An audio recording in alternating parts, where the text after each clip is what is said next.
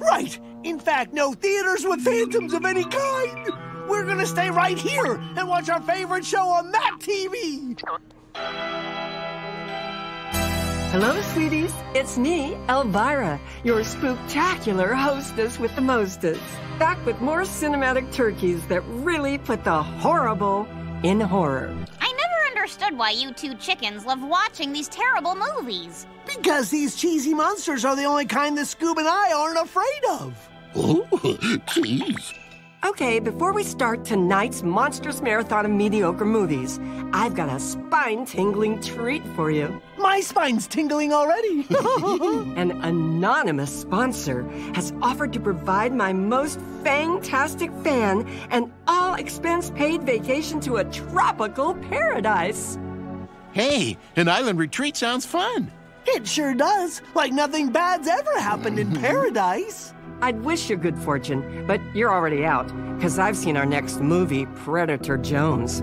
It'll take your breath away, if you're lucky.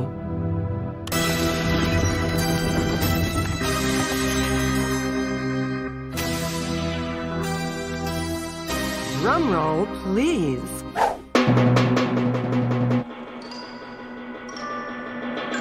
Ladies and gentlemen, my agent. Where was I? Oh, right. The hapless vacation winner is the suspense killing you?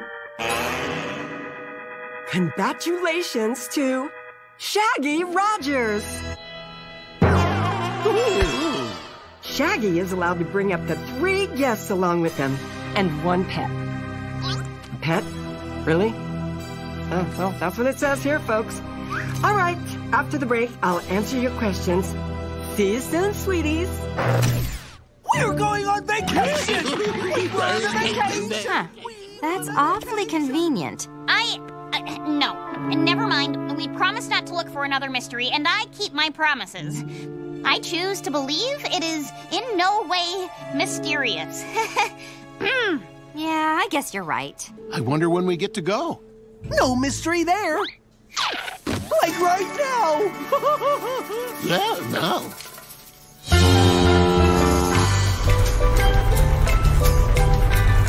Man, I could get used to island life. How about you, Scoob? Yeah, it's the best. Yep, sure is nice out here on the open sea. No mysteries, no worries. What? Ah, it's not there. There's absolutely nothing mysterious going on. Nothing. Whew. You promised the sheriff not to mention Shaggy and Scooby. Hey, Fred, what are you doing? Me? Oh, nothing. Not thinking about the stuff that I promised not to think about. You? You guys good? Don't worry, Fred, we get it. It's hard to think about anything but solving mysteries.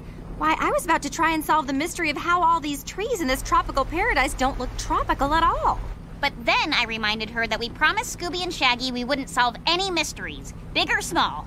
I mean, look how happy they are.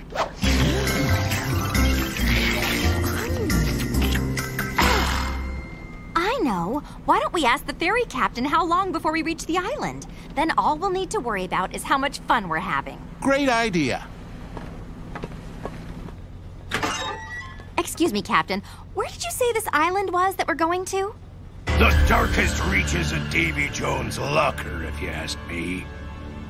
Okay. And I thought I was having a bad day. You seem scared, sir. Are you all right? I'm past scared or all right. Tomorrow is my last trip to the island on account of the zombies.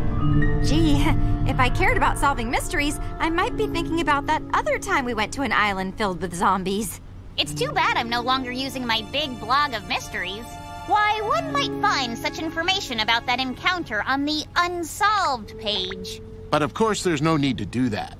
I'm sure when the captain refers to zombies, he's just using slang. He's probably just talking about them. I think we may have reached our sausage limit for the day.